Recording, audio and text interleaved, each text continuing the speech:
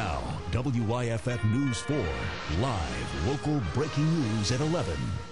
A Gaffney pastor is accused of sending 20 sexually explicit text messages to a 17-year-old girl's phone in the past month. And tonight he's telling his side of the story to News 4. News 4's Aaron Hartness joins us now.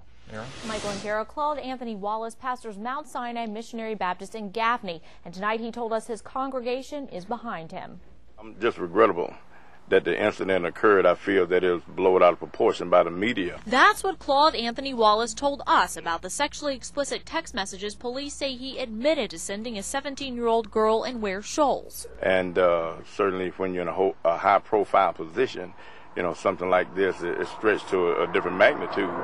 But, you know, I feel that it could have been avoided. It's regrettable. Yeah, she made it. There's a copy with that report in it. Ware Shoals police say the girl's father called them after finding the messages on his daughter's phone. Police showed us some of the 20 messages they say Wallace sent the girl. Some are too explicit to put on television. I know somebody's behind this, and but, you know, Jesus had haters.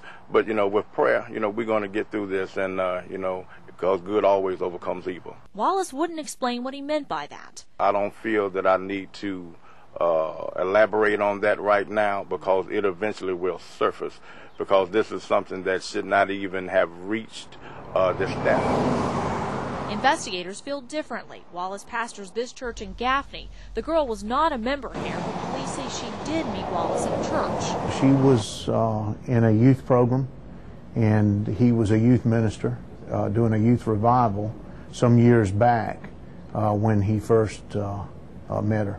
Investigators say the girl also sent text messages to Wallace and said she had strong feelings for him.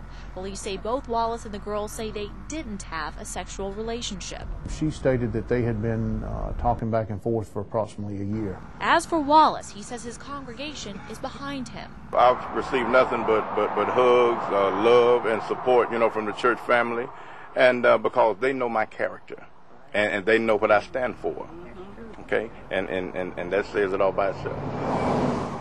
And police say Wallace once pastored a church in Clinton. Now, investigators do believe that there could be more victims, and police also say there are charges in this case because the girl was 17 and too young to legally receive messages like this on her phone.